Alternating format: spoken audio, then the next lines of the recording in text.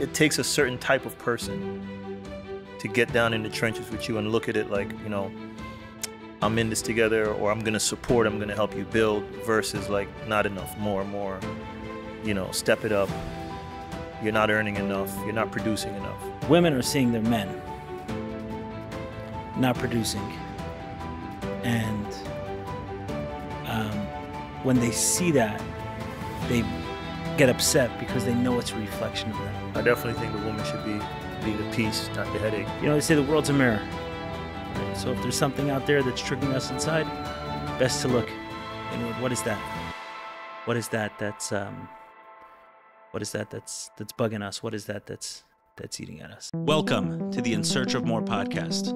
I am your host, Nash. Join me weekly on my quest for more from myself and more from this world. We'll see you on the other side. Nash. No. Okay. What's going on? We're here. Remember, we did an episode. I think it was at the time, was one of the more listened to. We did it audio. It was called "Your Wife is as Beautiful as You Make Her Feel." Yeah. That one. Yep. So the concept then, it came from a conversation I was having with more than one guy about just feeling like their wife was not looking the way they wanted, and they were pushing their wife. And my point was, you got to make her feel beautiful, and then she'll be beautiful. If Agreed. she feels that way, then. And I think I gave an example there that there was a time when, you know, when I was dealing with more of my addiction stuff, and I kind of put my sex drive, but more than that, the creative drive, all of that, into a box and said, do not touch, flammable, danger. Right. Right. Right. When I was dealing with that, I noticed it showing up in different ways with my wife, and one of the ways it expressed was in wearing all black. And I think that was in that episode that we spoke about that. And I think that one of the reasons, I don't know if we said this, but one of the reasons men take it so personally, if their women aren't looking up to par, is that they kind of know it's their fault. Because if the man is making her feel beautiful, she's gonna feel beautiful. Right. So then when he sees her not, he knows it's a failing on my part. Like if I was doing my job well, she'd be shining. There's a man out there who'd be with this woman, and she'd be turning heads. And the only reason she's not is because she's with you. She's exactly. Not you, literally, but yeah. Yeah, with that. So, meaning there's the reason the guy is upset at the woman, at his wife, like annoyed by not looking the way he wants, is because there's some blame that he holds, some responsibility that he has for that, maybe even more than some. And what's on the flip side of that? So the flip side of that is what a lot of women rag on men for, and it's not producing the way they want. So oftentimes, and I hear this way too many times, the guy's doing well, you know, and I'm in the business world, and I see guys doing well, growing, you know, from a company standpoint, from a business standpoint, they're progressing and they're earning and they're growing at rapid rates. And at home, they're getting the shit beat out of them by their woman, comparing them to some other person, or right. You know, and you can always compare. There's only one guy who's the richest at any given time. Right. But the amount of people I know, you know, visually I see it as a tree being like a tree growing. And as it's growing, they're destroying it because it's not growing fast enough. What is that about, some you standards?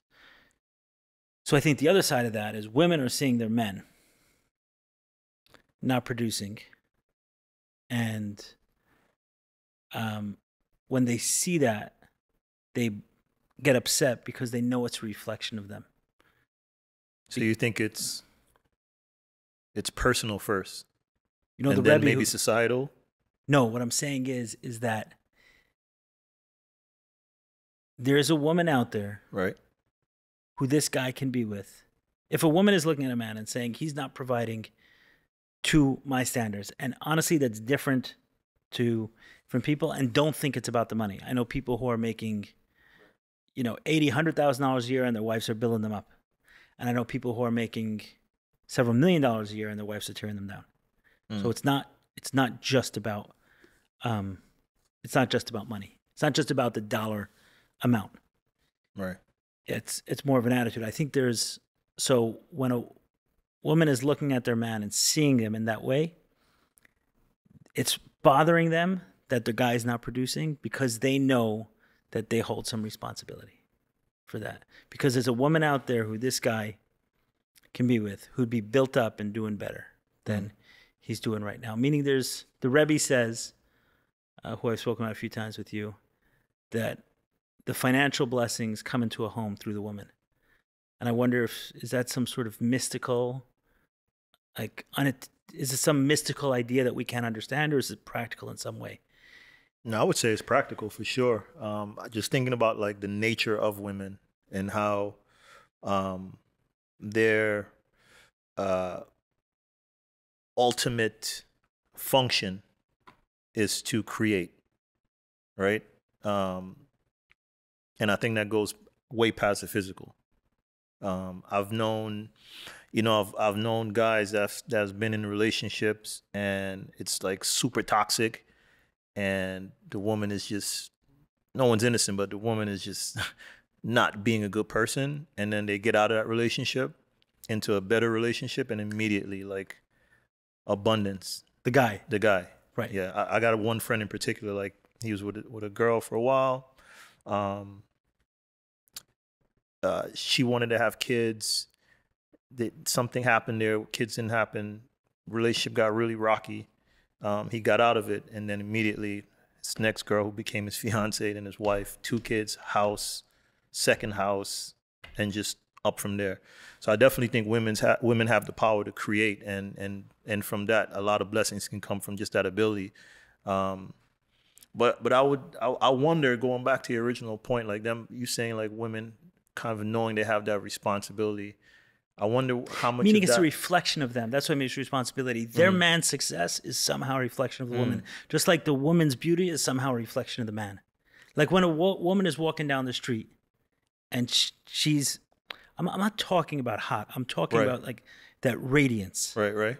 When a woman has that radiance, you know that there's a guy taking care of her well. Right. And emotionally. Other ways as well, sexually, I'm sure, all of that. For sure. Someone breathing life into this woman, and now there she is walking down the street, radiating. And when there's a guy who's doing well financially, same thing. Let's not talk about how can a single woman be beautiful, and how could a single man be wealthy. Let's not talk about that. I have explanations, but let's just say this one point on it is that, let's say a wealthy guy who's with a woman who's not doing that, you're going to suck that out of him. And a beautiful woman who's with a man who's not giving that, it's going to suck it out of her. And we've all seen that. We've all seen the people who are beautiful get married, don't. We all see the people who are wealthy. And we don't have to go too far. I talk from personal experience. I'm not... Personal experience. I started working in 2006. Got married in 2017. My most difficult years in business, 2016, 2017. 100% connected to the pressure that I was feeling from the relationship. 100%. And now things are better, thank God. And 100% connecting it to the way she builds me up. The way, you're going out in the world, you're fighting. Right. You're fighting for your spot. Right. Where's that place that you recharge? If you don't have that place to recharge, you don't have that energy to go back and fight. Like, you're okay over here, you don't have to fight. If you're out there in the world fighting people, and then you come back home and you're fighting someone again, how come it's not coming faster? How come you're not doing this? Right. Doesn't work. Yeah, no, I definitely think the woman should be the peace, not the headache in a lot of ways. I wonder, just listening to that, is it worth kind of looking for those signs or the absence of that ability to build and create before you get into a serious relationship? Meaning like, okay, she checks all the boxes. She's hot. She's whatever, all the superficial stuff and some of the deeper stuff. Is it worth, and can you detect it going into a relationship, or is it people evolve, things change? A year versus 18 years is a huge difference in a marriage. Meaning, let's say like your relationship, for example, you were already a few years into the relationship and then the suck started to happen. right? Right. So what changed? Like, so No, what changed, the relationship got serious. Till then, we were on and off, on and off, on and off. When the relationship got serious, there was a pressure. Some of it was self-imposed, Right. but she wasn't doing much to help. There was a pressure that was, and I'm not God for putting her down, because No, today not I'm at giving her I'm giving her props for it. listen, this is In Search of More. Like, we're Yeah. not sugarcoating. Like, shit is real. Right. I could speak to my relationship and say the same thing. Like, there's a huge difference in my marriage now than it was a few years ago. And that's in a lot of ways when we begin to take each other more serious. And now I see things differently. Like, our frequencies are more in tune. And I see things manifesting on the other side of that. That's never in a million years before. No way it's happening. Right. Like you say, you go out and fighting into the world. At one point, it's like, who are you fighting? Who's going to be there in the battle? Are you sure you're going to fight? Or are you going to do something else?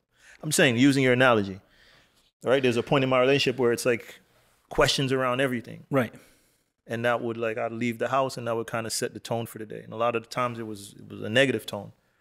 100%. And we got in tune, and then, stuff started to shift. And so we're not talking from a place of like, No, it's not even me blaming, because some of the shift happened with me. There was a pressure that I was taking on for her, but the shift that happened with me, some of that was saying like, hey, easy on some of this pressure. Right. But in a lot of ways, she was building me up. There were some ways that I was taking on a lot of pressure, and today I don't feel that at all. Right. I don't feel that at all. I don't feel that weight, but I see it everywhere, man. I see it so much where guys are like, so what's the advice there? Beat down. So for the wife or the significant other and the guy. So that's why I framed it in the way I did. Is so when a woman is with a guy and he's not producing the way she wants him to, instead of blaming him, which I understand why, because it's almost a failing on her part. Right. Say, okay, what can I do differently? There's someone that he can be with that can be building that up. He has to have a place. A guy has to have a place to come back to get recharged when he faces the world. And that's not the same as getting a pass. That would be too much on the other side, and that's not building someone up. So now you're going to see a lazy guy not doing much. That's going to be a reflection of the woman also letting too much go. But there's this ragging sometimes that I know guys deal with. I can see it sometimes. Guys, I'm thinking, this guy who reaches out to me every once in a while, and the way it manifests with him is he's doing like work he absolutely does not want to do. And he's not a guy who's focused on money. He's not a guy who cares that much about it. It's not where he wants his main focus. Like, seems to me to be someone who'd be much more creative, much more in those kind of things. And sure, you can earn money on it, but it's not the financial focus first. And his wife wants a certain lifestyle and pushes him into it over and over and over again, and he feels miserable, and he's not producing at the level she wants, even though he does okay. Is he producing? Like, yeah, even though he does okay. I'm talking a guy making over 6 figures. I'm not talking about, someone coming home with, not being able to pay the rent check. No, we're talking about ragging on him for inability to pay for luxuries. And then with this relationship, is it a lot of comparison happening there? Tons. But there's a ragging on him and many others. I'm giving one example, many others that just does not seem to end. Oh, your friend has, a housekeeper every day of the week. How come we only have it twice a week? And even if it's not said in that way, it's like there's, when I go back to 6-7 years ago, with my wife, she never said anything that I can say like, hey, that was what was putting pressure. There was a subtle energy that just felt to me like pressure. It felt to me like if certain things weren't sustained, it was like things were actually doing okay. I was going through a difficult period, but it wasn't it wasn't to the point where bills weren't being paid. I was going through a difficult period in business. Right.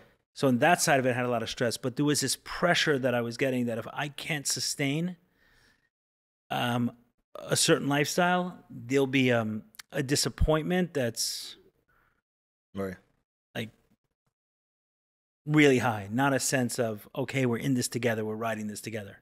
and I trust you. I trust you to do those things. A lot of it, you know, let's say for you, right, is figuring out. You're one of those guys who, if you're not focused on stuff you're passionate about, you're going to burn out fast. Mm-hmm. And your wife, no doubt, although I haven't had conversations with like both of you, no doubt would need to be supportive of that. Right, 100%. That pursuit of figuring out how your creativity is matched with business, and trust that you're going to figure it out and be that guy, versus every day coming home and it's like, right, what did you do today? How's that going to make any money? Right. Right.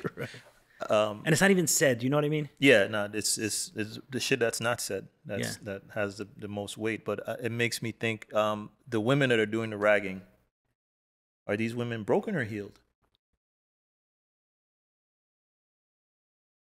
For sure unhealed. What's the question? Meaning, like, it takes a certain type of person to get down in the trenches with you and look at it like, you know, I'm in this together, or I'm going to support, I'm going to help you build, versus like, not enough, more, you know, step it up. You're not earning enough. You're not producing enough. And like you said, it's a reflection of the woman. So I wonder if it's almost always a woman that's unhealed, meaning like, is it ultimately tied to something else that they have to figure out, versus coming into a relationship like, this is me, this is you. Right. I want to be clear that any one of those can fix it, right? So for example, when I'm saying with the beautiful one, and that's why I'm contrasting them, is because a man is more likely to be bothered by the physical appearance of his wife than a wife is to be bothered by the physical appearance. Well, a wife may be bothered by lack of cleanliness or stuff like that, or sloppiness, because that reflects her in some way as well. Like, come on. Right. I don't shoot my house like this. I don't want you going out disheveled here and stuff like that. Right. Doesn't look good. I think that's normal, but that beauty aspect of it, I think the reason I'm contrasting it is because that's a guy's responsibility. Like, fill her up with whatever it is, love, confidence, adoration, worship, and then she will feel that. And that's what she'll be rating. And when she's not, take it on yourself. Now, if that's not being done, the woman can interrupt the process also by saying, hey, I'm not getting my needs met. This is not working. It doesn't mean that she's helpless until he starts coming around. I'm saying that instead of going outward and blaming it on someone else, I'm saying like this. There are women I can be with that I would not be in the same financial place I am today. Thank God right now I'm in a good financial place. There are women I can be with that I would not be in that place because they would be a vacuum. What? It'd be a vacuum. There'd be nowhere to recharge. Right. Nowhere to. I think it takes a certain belief and trust. It's both. I believe in this person. So if you believe in someone, you're not going to let them on the couch either. So I'm not. Right. When I say let them, you're not going to be cool. They're not going to feel like, come on, I believe in you. How are you not doing more? You have this potential. But then as they start going through that and figuring out what that is, it's like, I trust you. Like, I trust you. I trust the path that you're on and you're taking us, and that you're going to find a way to provide what we need. And come back here, and, you know, some of those days that don't feel like you're there yet, I'm going to recharge you. Versus, I know guys who at work, they're getting that sense of accomplishment more than at home. So it's kind of the reverse, where at work, they're like, oh, you just got a promotion, you just got a raise, you just closed a big deal. They come back home, they tell their wife about it, and it's like, that's it? Right. We still can't get that car? And like I said, it's not even said. It's just this feeling of disappointment, this feeling of, if it doesn't continue, I'm not going to be here in some way. And I'm saying, when a woman is seeing a man, she's seeing her husband not providing the way she wants, take that responsibility on yourself, because there's another woman he can be with who'd be doing a much better job, and he'd be doing a better job providing. Amen. And you're blocking your blessings in a lot of ways as a woman, right? Because the car that you want, for example, right? If you support and you believe and you trust, and you're going to get what you want anyway, which is kind of ironic, right? Like, you're kind of stopping yourself in a lot of ways. Yeah. But I can get behind that. Build, don't destroy. What? Build, don't destroy. Yeah, I see. You know how much this I see. So much. I get frustrated sometimes. I'm like, I see it when I'm talking to guys. I'm like, this isn't you. This isn't you disappointed. It's like, yeah, I'm not doing enough. I'm not making enough. And they're talking to me, and I see, like, this is not your pressure. You're not putting this pressure on yourself. All right. No, I was like, how you doing compared to last year? I remember speaking to a guy. Yeah, probably like 40, 50% more. Right. So I'm like, okay. Yeah, but my wife is still this. Like, I know, like, you can see it.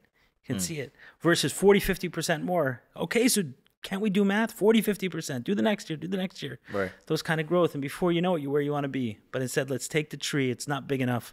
Stamp it out. So, you know, they say the world's a mirror, right? So if there's something out there that's triggering us inside, best to look inward. What is that? What is that that's bugging us? What is that that's eating at us? Yeah, I could definitely get behind that. So to the women viewers, just pay attention, right?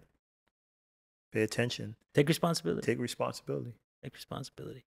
Just like we want the men to take responsibility for the women's beauty. We want the women to take responsibility for the men's financial status. The fact that it's each bugging us is because we know on a deep level we're each responsible in some way. We each can do something meaningful about that.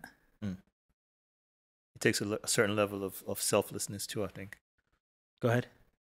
No, just to kind of remove yourself from that situation and look at it objectively, like, okay, it's not about only my needs and my want, right? But it's also my responsibility to pour into this person and to add to this situation versus taking away. So yeah, it comes back to looking in that mirror. Ultimately, yeah, you're responsible. No matter what it is, ultimately, there's always going to be some amount of responsibility on you. Right. I feel like this is like there are a few other podcasts we did that kind of feed into this idea. We spoke about one, the value of triggers. Like learning how to listen to triggers. It's like, yeah, we're triggered by we're triggered by our wife not looking as beautiful as we want. Good. Now don't blame the trigger. Look inward. Like, why is that trigger there? For good reason. Because if you were treating her properly, and there's a guy who would. Right. There's a guy who would. Right. There's a guy who would love nothing more than to make her feel beautiful. Right. It's like that saying, one man's trash, another man's treasure. Yeah. And there's a woman who would love nothing more than to have the opportunity to build up this guy at a 40-50% clip every year, for sure. Yeah. And see what could be created. And they say it, you know. Who is it? I saw a clip, Patrick Bet-David, he said, they say behind every good man is an even better woman, something like that. And behind every broken man, there's someone breaking him.